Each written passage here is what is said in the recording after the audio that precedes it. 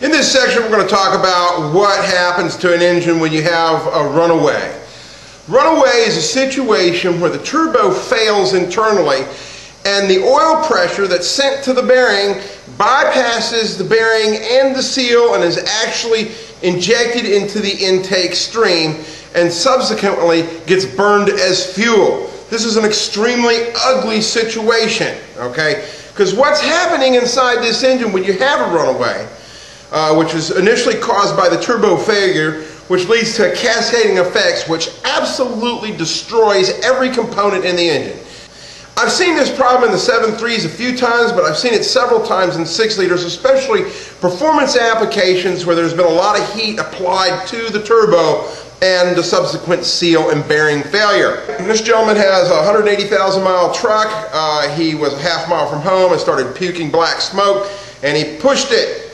It cost him the engine. As you look at the mechanical carnage in this clip, I want you to realize something that's really quite amazing. This engine ran, okay?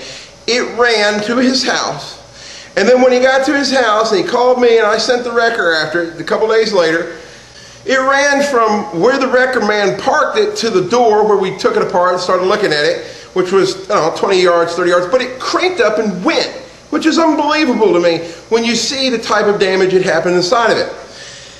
Initially, we put a new turbo on it, and we cranked it, and we got it to run. It ran real rough, okay? But it ran, and we took it up the street just around the corner, real short, and came back and said there's something seriously wrong with the motor at that point. When we got it back to the shop after changing the turbo and initial analysis and whatnot, we discovered that number 8 was dead. So we pulled the injector out of number 8 thinking there was a problem or something like this. Maybe some shrapnel or something had gotten in there. But it turned out that the tip of the injector was completely covered with molten aluminum, had been molten aluminum at some point. So we knew we were in deep trouble at that point. And then we decided to take the motor apart and found what we had here. So let's take a look at some broken parts. Okay, initial failure was the turbo.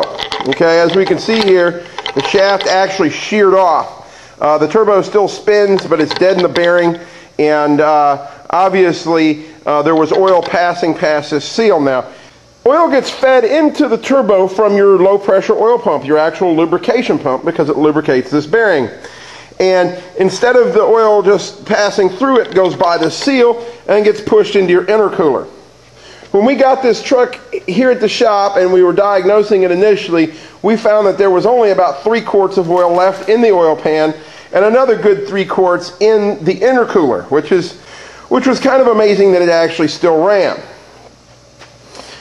After we did the initial test and we found that that it was skipping terribly, we pulled the injectors. As we look at number 8 injector, we see the tip is completely coated with aluminum. At this point, we knew we were in deep trouble when we had to disassemble the engine.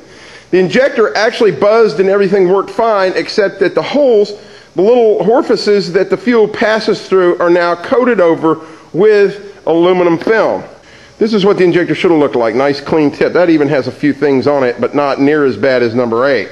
And you can see number 8 again, that it's just flat covered over with aluminum.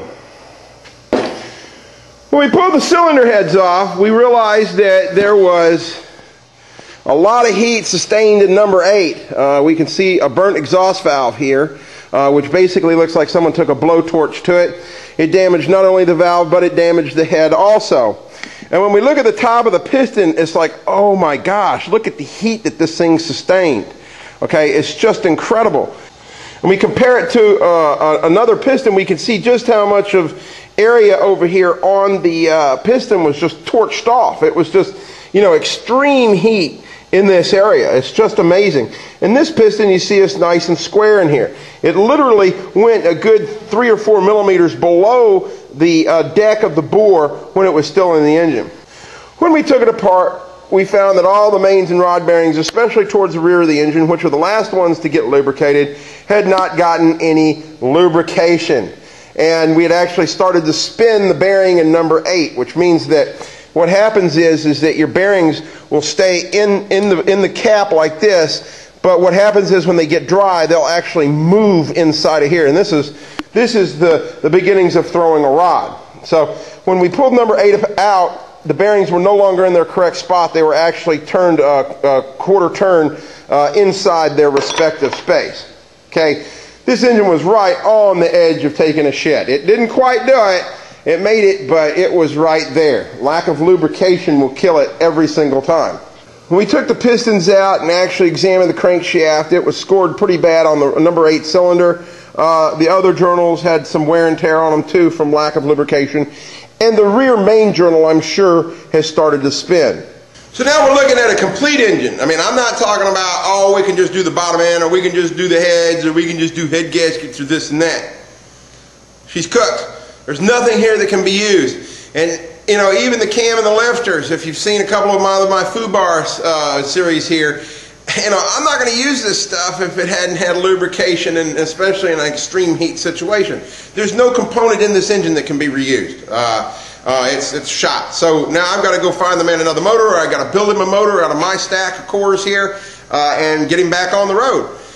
You know, the thing is that he could have saved himself thousands and thousands of dollars in a repair bill if he had stopped the truck at the time, okay?